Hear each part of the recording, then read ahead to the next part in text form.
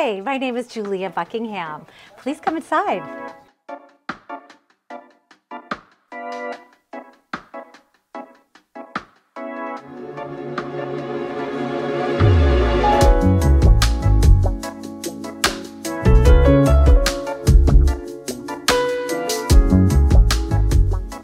I'd like to welcome you all to my home, 3-Star Ranch. I'd love to share with you my favorite things about preparing for a dinner party, which is actually the most important part, setting your table. So I'd like to show you what I've done, and I'm having a group of people over this evening that are very dear interior design friends, and I think we're gonna have a lot of fun. Let's head this way to the dining table.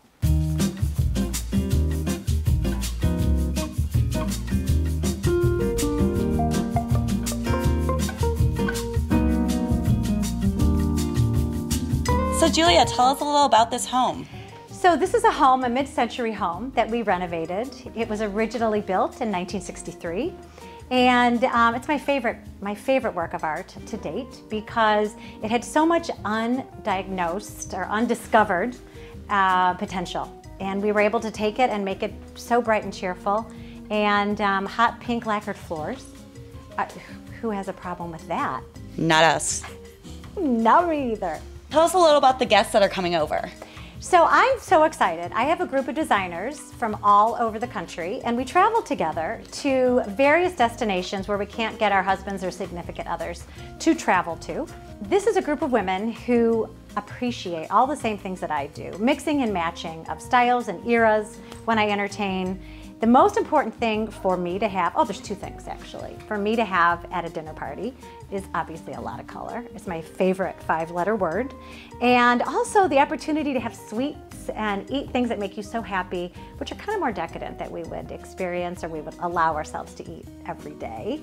So you can see that the table is just brimming with all sorts of treats that we found locally. And what goes better with wine than something really, really, really, really happy and sweet.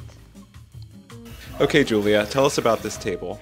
So this is actually one of the coolest tables that I've ever seen.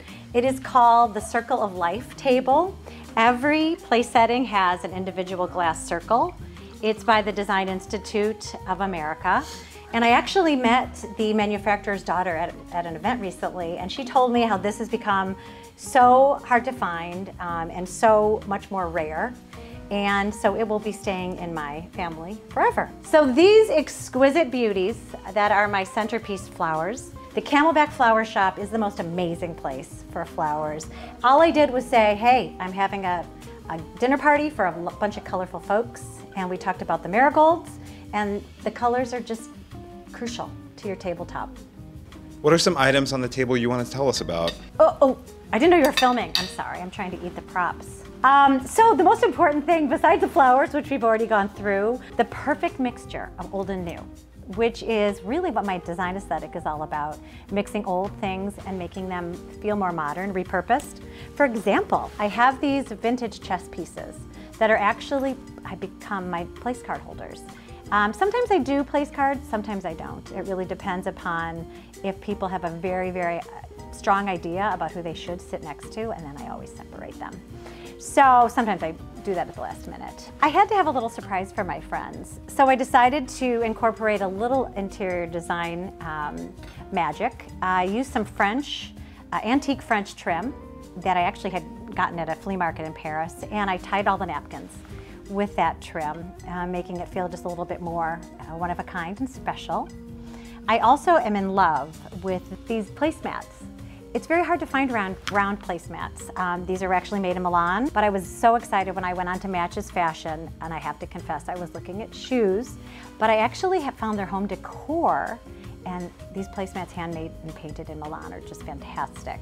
It feels overwhelming to combine so many colors and so many textures on a dinner table, but when people sit down and have the opportunity to examine each piece, for example, I collect vintage sherbet bowls, and the colors of these vintage pieces is so magnificent and adds a little bit of color and an opportunity for some more sweets on the table.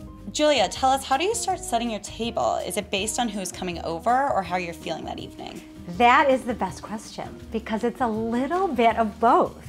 It's definitely about a mood. Let's say I have the wine selected, I have some of the desserts selected, but I don't have all the tableware selected. So there really isn't any magic formula.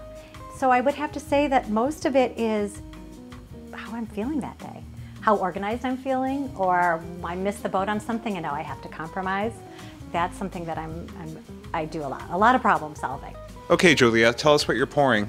I am serving today 2 of my favorite bottles from my wine cult box. I am serving today the Sahale, and I'm looking forward to sharing my favorite red, which is a Canto Sur, for my friends who are drinking red wine today. Finally, Julia, what are some tips that you would give first-time entertainers? I would say that the first thing to remember is not to start drinking your favorite wine before your guests are starting to arrive. Because really, that puts you at a disadvantage for the rest of the evening. Believe me, I have tried that, and I have failed at that. So the other most important thing is just to have fun. It's really to enjoy.